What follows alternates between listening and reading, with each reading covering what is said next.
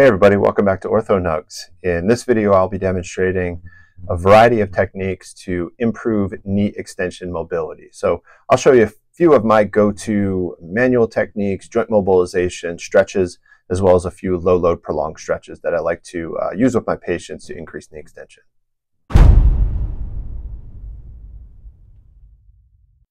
All right, in order to increase knee extension, we need to do an anterior glide of the tibial facets on the femoral condyles. I also like to incorporate a rotational move. So you can see on my hands just on the medial aspect of the tibia, creating more of an external rotation moment, which simulates the screw home mechanism.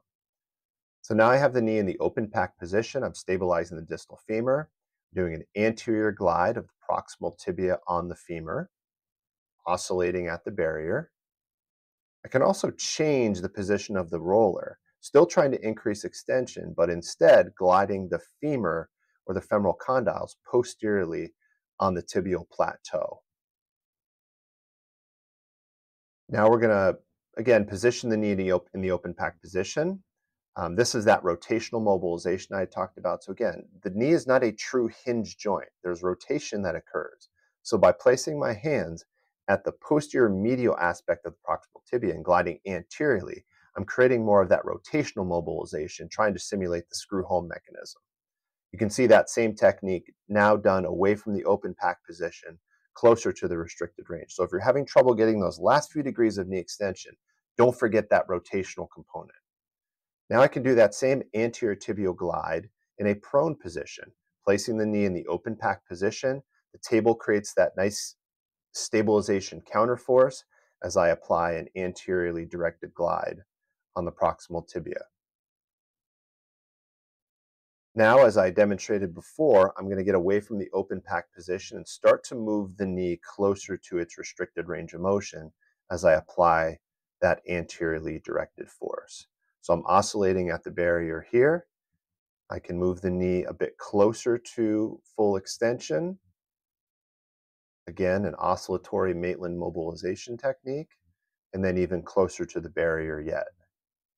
This is more of a sustained Kaltenborn mobilization. Those are typically held anywhere from 5 to 10 seconds. I like to follow up those mobilizations with just a basic manual knee extension stretch. So I'll hold that for 10 seconds times 9 or 10 reps. This is a patient self-stretch.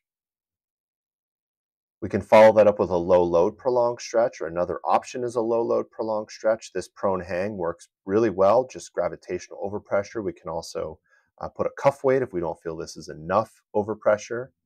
This is going to be a low load prolonged heel prop in a supine position.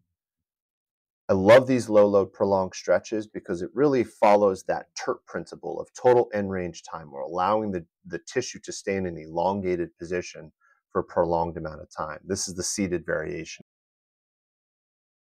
Hey, thanks for watching. If you like this video and you feel it's helpful, please consider subscribing to our channel. I've also included a couple different playlists here that you might want to check out related to assessment of the lower extremity. One is range of motion and the other is clinical strength assessment. So thanks again for watching.